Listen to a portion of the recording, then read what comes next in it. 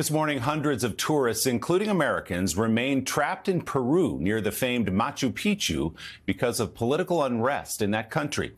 NBC's Molly Hunter is following the overnight developments. Molly, what's the latest?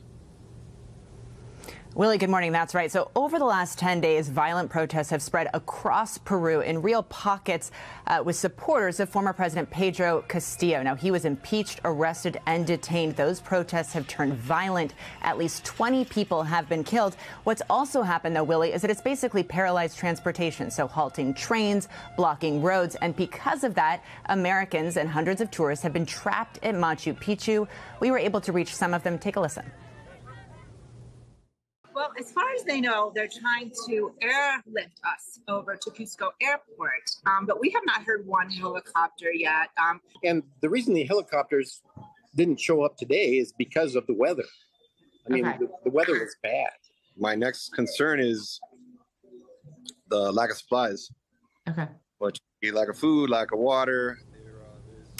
Now, Willie, the people that we spoke with, they're not super nervous because the protests aren't actually right there where they are. Now, the U.S. Embassy says Peruvian authorities assure them they are trying urgently to evacuate tourists, including the Americans.